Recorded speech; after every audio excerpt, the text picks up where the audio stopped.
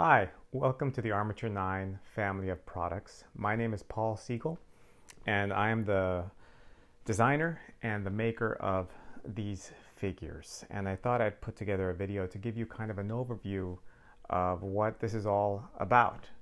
I won't go too much into the backstory other than to say that I've been working on these since 2012.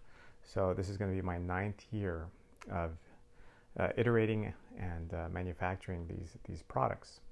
And if you want to learn more about it, I encourage you to visit the website blog or other videos on this YouTube channel. There is a playlist tab that you can click on, and you can see the videos organized by category. You can see some behind the scenes stuff there, look at some previous announcements and things of that sort, and get a feel for the journey that I've been through with this product.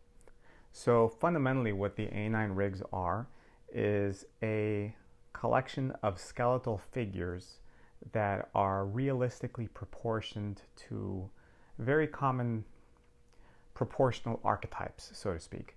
So for example, the human body and its proportions is accurately reflected in the biped figures, which is currently all that's available on the website. But I will be bringing back some of the other figures like the quadrupeds. And here you can see a quadruped that's made to look like a cat, so a feline. But here's a larger version of the quadruped made to look like a horse.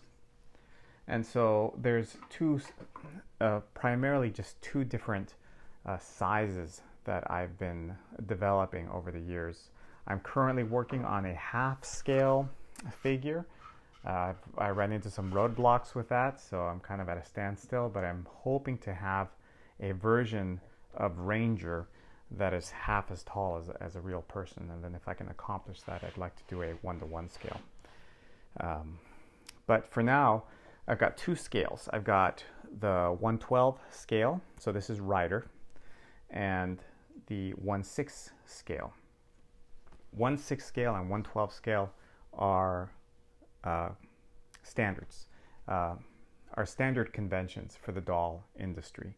And the reason I picked those dimensions is because there's already an enormous amount of accessories, vehicles, props, weapons, and all sorts of things that you can find online for this particular size factor. And so if you want to get costumes and have reference for folds or props so that you can really get the right angle for a particular item, a weapon, you can go online and search 1/6 scale props or 1/12 scale props, and you'll find countless stuff online. And it's actually a lot of fun to get items and accessorize your figure. It really just adds a lot of life to the figure. But fundamentally, I designed these to be very skeletal so that they only represent the proportionality and they don't interfere with the design or the anatomy that you perhaps want to portray with the figure. So this could be a really skinny person, or it could be a person that has a lot of volume. It could be male, it could be female. When I initially designed the Ranger and Rider, I designed them to be gender agnostic. And so the pelvis clips are designed so that you can kind of swivel them and change the distance between the hips. So if you want to have a more feminine hip placement or a more masculine hip placement, you can just swivel those clips out and in. That said, I do have two figures in this size, in the 1/6 scale size, called Ranger XX and Ranger XY, that represent more accurately the male and female proportion. So you can see how the female is slightly shorter than the male, and the back is slightly narrower than the male as well. And the Ranger Classic is actually a little taller than the two of them. The Rangers, because they're larger and heavier, they have this cool spring system on the ankles, which looks kind of neat. And what that does is it puts pressure on the ball joints so that they are more likely to hold their pose even if the character is at an angle. So even though it is a heavier figure, it does a pretty good job of holding the poses, and it's pretty stable. Oh, the other difference between this particular one, this is the classic Ranger, and the ones I showed you before, the XY and XX, were the gendered Rangers. So this one is completely gender agnostic, and it's also been sort of lobotomized. It has no personality or brain because the top of the head is flat, like the old Rangers were at the very beginning when I first came out with the product, except this time it's got a magnet on the top. So if you wanted to do headstands with this guy, it would be much easier to do it. Not only because it's flat, but the magnet, of course, adds a little bit extra stability to it. So everything has magnets on the feet and on the hands, so you can easily do things like handstands or foot stands with one foot.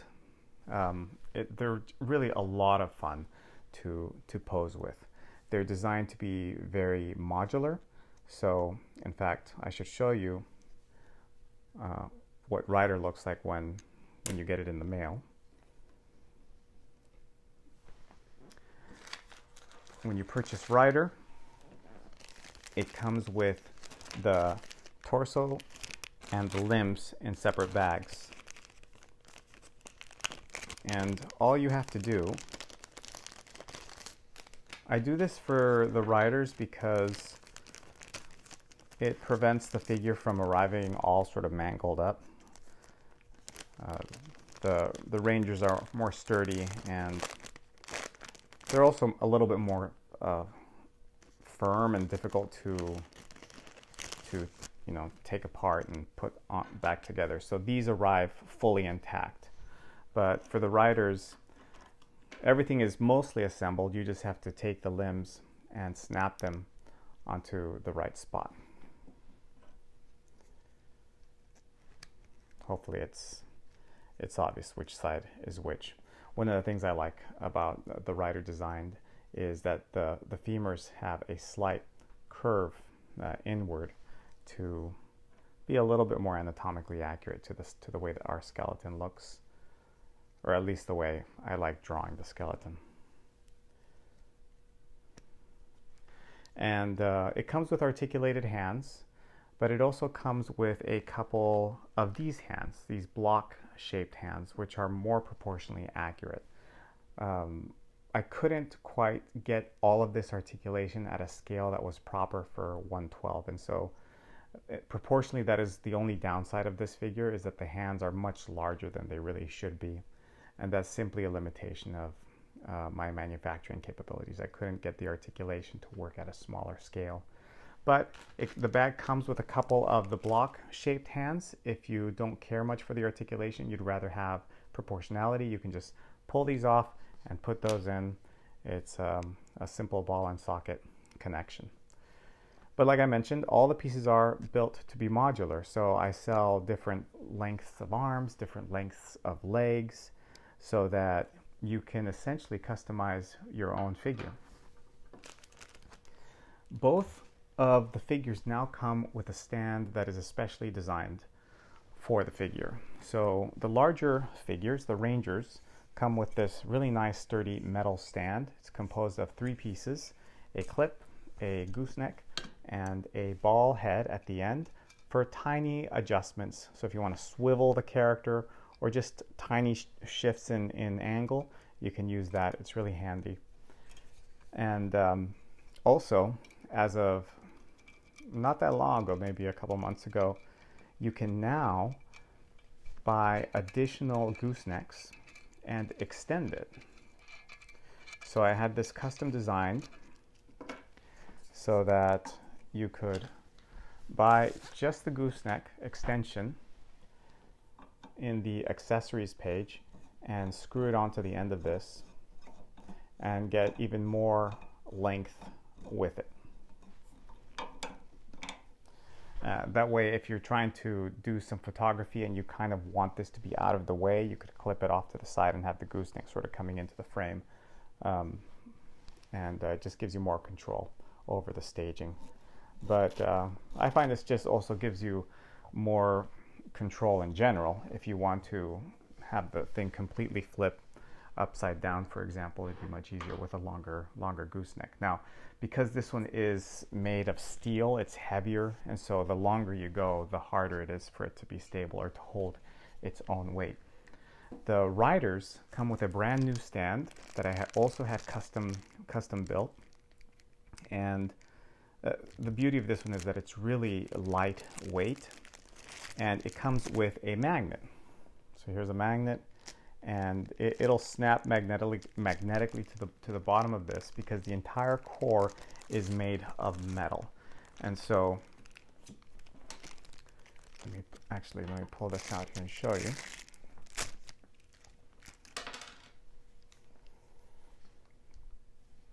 What you need to make sure of is sometimes you'll see the metal sort of protruding out. I tend to kind of go like this to get this nice silicone to covering the metal fully, and then I just screw it into the adapter on the back of the figure.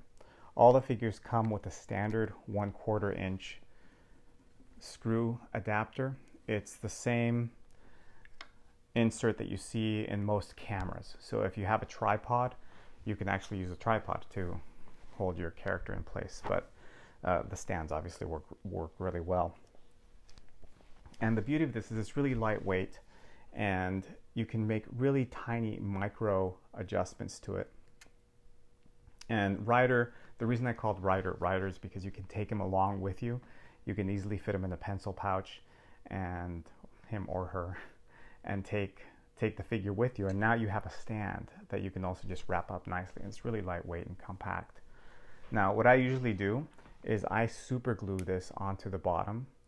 So I am including some super glue in with your purchase of your rider, and a platform. Now, the platform comes included with all the figures. Whichever figure you purchase comes with a platform. Let me show you how well this works actually. I've got one here that has already glue in it. There you can see how the wire tends to ride up a little bit. I'm going to push that nice silicone up and just twist this into the back of Rider, and then you can just attach that to your platform and proceed to pose it any way that you like. And you can see how nicely it moves. You can make these tiny micro changes and even flip the entire figure around. It's just a thing of beauty. Now, if you push it too far forward, then it's going to take the weight of the platform with it. So you could put something with weight onto the platform, or you could get this larger platform here.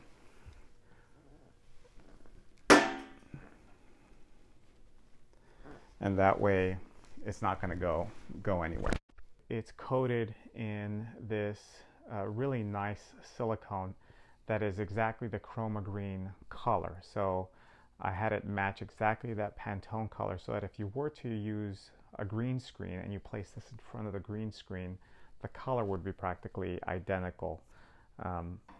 Like I said, it's mine is super glued, and the reason I'm not gluing yours when I send it to you is because I want to give you the option of either gluing it or using a different system. The bottom of this stand has a screw, and I will be making these screws available in the accessories page in the event you'd like to just create your own mounting system. So if you want to have like a platform made of wood and you want to drill a hole through it and then run a screw through the wood platform and attach this to it, you could do that. So if you're doing stop motion animation and you want to just create your own custom stage setup, you can use the threads that are in here to screw it into whatever system you want to build. I've been using this and it's been working great. So I just super glued the magnet to the bottom, and it's been a lot of fun to work with it that way. So yeah, so whether you get the large or the small figure, They each come with their own stand. They each come with their own platform. They're each built of modular pieces, pieces that come on and off. The riders are easier to do that with. The larger figures take a little bit more time and care and effort.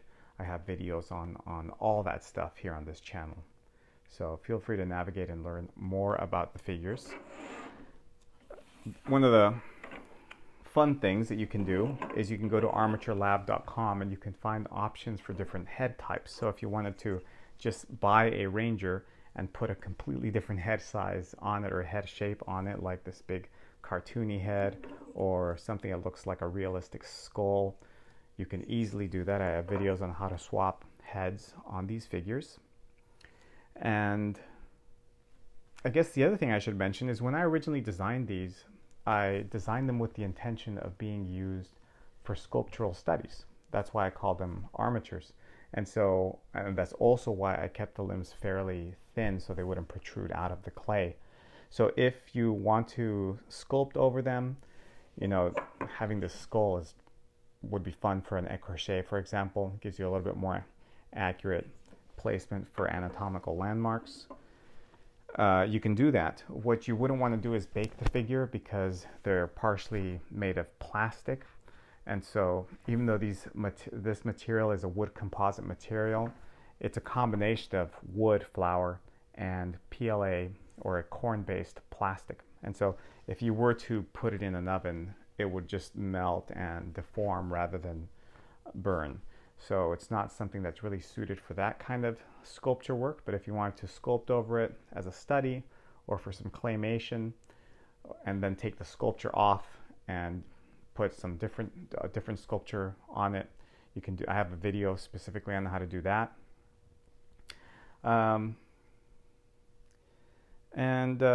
Yeah, that's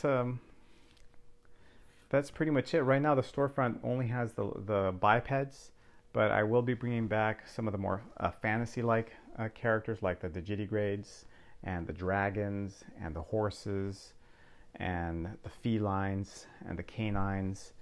This is actually a 1-to-1 scale bullfrog, but I took the head off and put a different head on it. The small figures are compatible with the small figures, and the large figures are compatible with the large figures. But there are some cool things that you can do where you cross over. Where is that? So the biggest ball joint in the small figures is the exact same size and shape as the smallest ball joint in the bigger figures. So if you really wanted to get creative, you could figure out ways of combining both sets of pieces to create really unusual looking things. Like you could actually take this entire top portion of the rider and put one of these clips on the pelvis and have a tiny little upper torso combined with the lower body of the Ranger figures. One of the things that I'm hoping to do moving forward is come up with a library of pieces that bridge between both figures. So for example, have a big to small ball socket coupler, so that you could take the heads that are designed for the smaller figures and attach them to the bigger figures, or vice versa. So that's something that's on my mind, something that I want to do and develop at some point, but I'm not quite there yet. The figures have come a long way.